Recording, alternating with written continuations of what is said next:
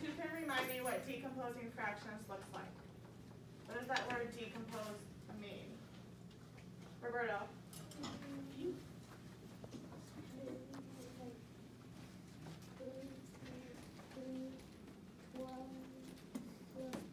Very good. Yep, we're breaking down those fractions in order to get that numerator. Am I going to add or multiply those numbers? I what? Add, very good. And what do I do with my denominators? Azaria? She's using a pick stick. Keep them the same, very good.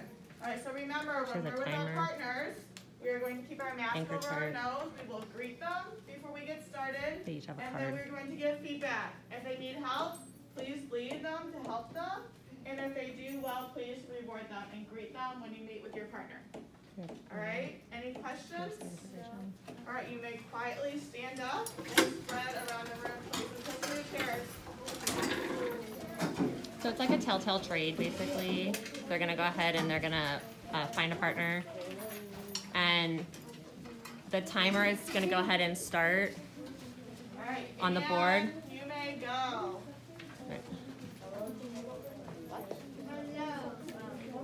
Hi, Edgar. Okay, I'm going to go first. 12 13 plus 1 13, 17 equals 13 17. Wait, no. 4 15 plus.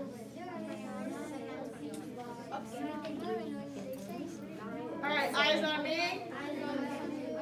All right, switch. Find another partner close to you, please, and get started. So we still have the timer rolling. Plus 1 equals 922 plus minus 1. We want to add. So we're not subtracting. So the teacher is coaching. She doesn't actually ever be a partner. She can like circulate and Okay, coach. what two numbers can we add to get to 8? Okay, she's circulating and coaching.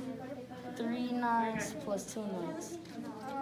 All right, eyes on me. Eyes on you. You may rotate. Find a new partner and get started. Hello. 8. 3 over 8 and 1 over 8 equals 4. And 2 over 8 plus 2 over 8 equals 4.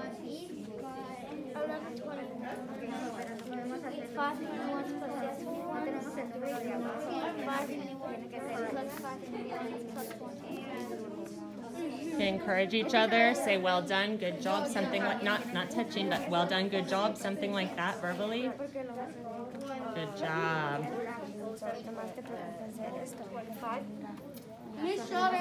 I like how she's pointing to the anchor chart. She's thinking about that. Oh, and the timer's done.